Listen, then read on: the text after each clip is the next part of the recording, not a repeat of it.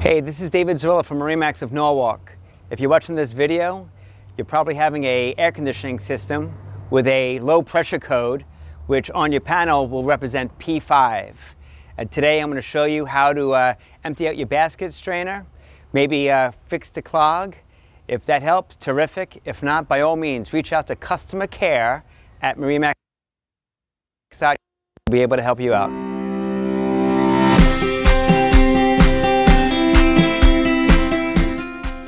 So here we are in the build of a 32 Sea Ray Sundancer. Most common complaints with their air conditioning system is something called the P5 code. A P5 code represents low water pressure.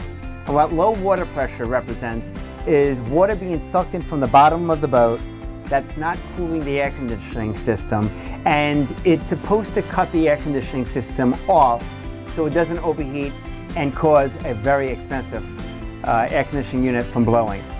Today I'm going to show you how we go about just fixing that problem. So here we are in the bilge. First thing you want to do is you would like to close this seacock.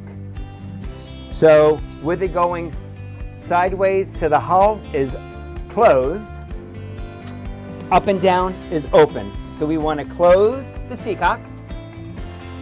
And then this is called a basket strainer. You want to loosen up your basket strainer and pull out what it's supposed to be, which is a basket strainer. And in here, you could find a lot of debris caught in here. You want to empty this out, clean it out. Don't lose this.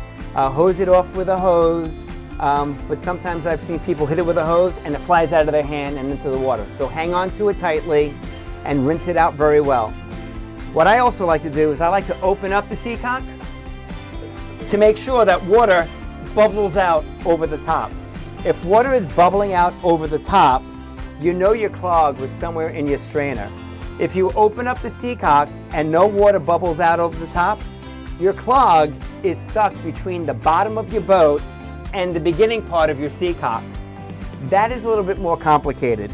Two things you can do. You can take your garden hose and open the seacock and put your garden hose in here and squirt as hard as you can and try to back flush the water so you could kind of release whatever debris is stuck on the bottom of the boat.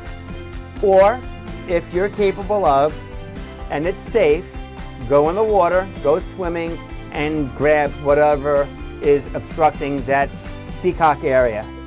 Or, by all means, contact your MarineMax location and we'll do the type of service that we need to do. At the end of it all, you put your basket strainer back together. You hand tighten your basket strainer. You do not want to cross thread your plastic strainer because it is plastic on brass. So you tighten it up.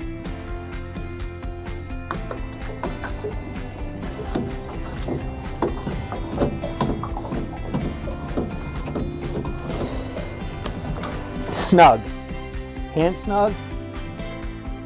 Open up your seacock, check for leaks, no leaks, start the air conditioning system, everything should work fine.